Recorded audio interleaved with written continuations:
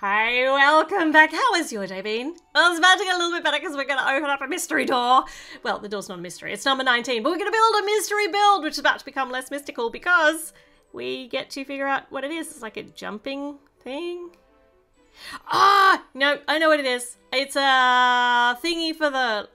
It's a thingy for the reindeer. See, I definitely know what it is. It's a thingy. Of course it is. Okay, so we will build that thingy in a moment, but let's have a look at number 19 on the city calendar. It's the supermarket dude. I know these guys all have names and I should look at them on the side of the box, but I'm just going to refer to him as supermarket dude. He was in the supermarket when I built it. So, yeah, I like that supermarket. However, Lego Friends is doing an organic supermarket for next year, and I'm going to race them. I'm going to see which one's better. Because the advent calendar of the city seems to be winning at the moment. That doesn't sit comfortably with me. All right, so let's put together the... Oh, what do you call it? Like a... Come on. It's not a thingy. It's like a stocking station, a stalling station, a...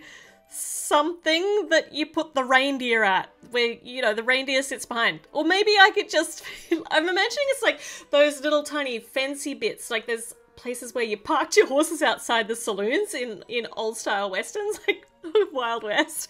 I don't think I'm quite... They have a name though, I'm sure. But this is probably just like a little tiny bit of fencing. Anyway, so we're going to put the reindeer behind the little tiny bit of fencing. We've got a tiny bit of straw, and we've got a little present! So it's so many good things. I'll just straighten this up a bit.